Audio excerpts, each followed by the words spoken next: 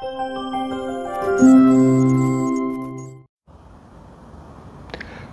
I'm going to show you exercises for neck muscles, especially to strengthen deep neck flexor muscles. So this exercise is called prone on elbows.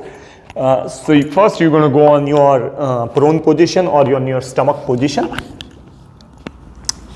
Once you go on your stomach position, try to keep your forehead on the ground. I'm going to take it off my glasses. Now your elbows should be in this angle with the shoulders, neck straight, and as you breathe into your lower belly, inhale and exhale, slowly try to push your elbows down to the ground very gently and lift the head towards the ceiling and bring it down.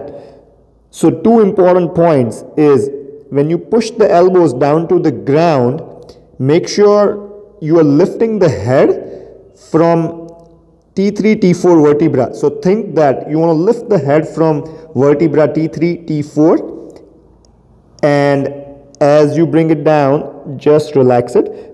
Again, make sure the shoulder doesn't go into too much elevation or towards the ears. So again, slowly push the elbows down and lift the head towards the ceiling and bring it back.